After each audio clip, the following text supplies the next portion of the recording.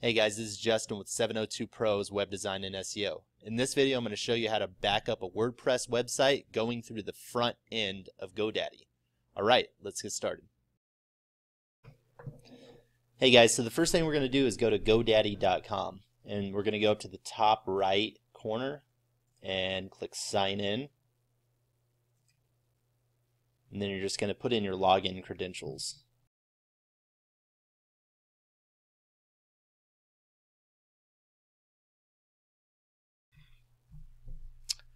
After you sign in, it's going to bring you to your login portal where you're going to have your domain, web hosting, emails, and there could be a couple other categories based on what you've purchased through Godaddy. So for our purposes, we're going to go into the web hosting section.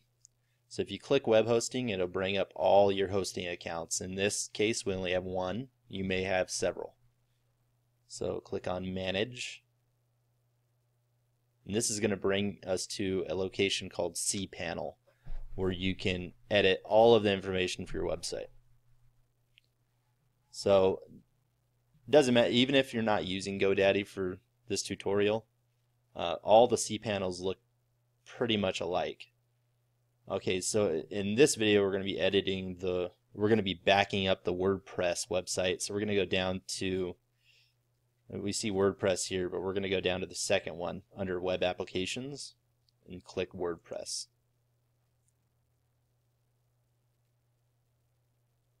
And then once you're on the Installatron page, you're going to go to My Applications here and select that.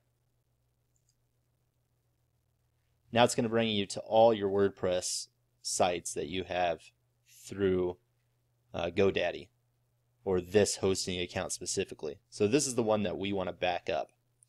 So if I find the site that I want to back up, there's 4 buttons here. This is the backup button. So if you just click that, it's going to back up that site.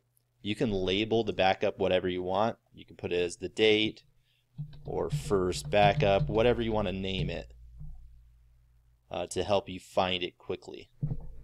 So after you're done with that, you're going to click backup, and the backup process will start right away. It'll give you a progress bar, and then when it's 100%, your backup's complete.